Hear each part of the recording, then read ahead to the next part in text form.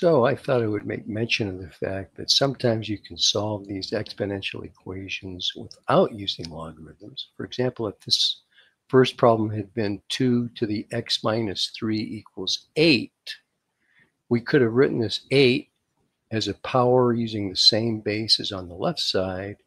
And if powers are equal with the same base, the exponents have to be equal. So we can go from here to x minus 3 equals 3, so x equals 6.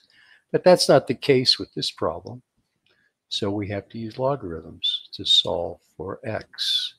And if two numbers are equal, then their logarithms are equal. You can use common logarithm, natural logarithm, log of any base that you want.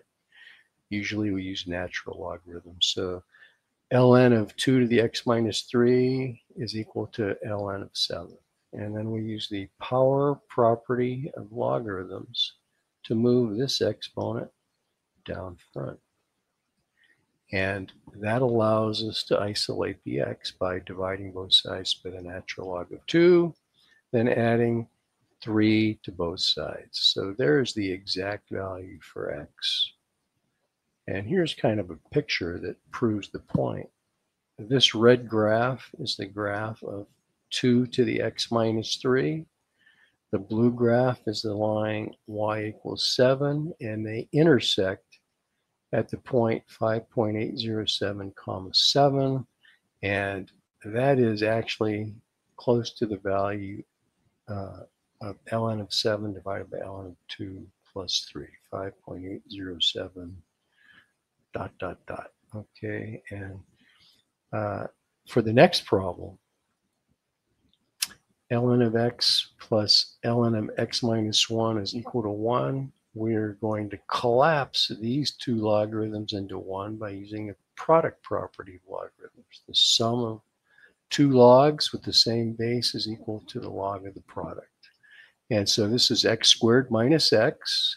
And if I write this in exponential form, I'll be saying this base of e raised to this exponent will produce this anti-logarithm. X squared minus x is called the anti-logarithm of 1. Now we have to solve this quadratic equation for x by setting it equal to 0 and using the quadratic formula. So there's what x equals: 1 plus or minus the square root of b squared minus 4 times a times c. The opposite of e is just what the c is, all over 2. There's the two values that we get when we solve this quadratic equation, but we have to reject this one because you cannot take the logarithm of a negative number. And if we go back to the original equation, we try to take ln of negative 0.722, we'll get undefined. So this is your exact answer right there for that second problem. There you go. Hope that helped. If you have any questions, post a comment.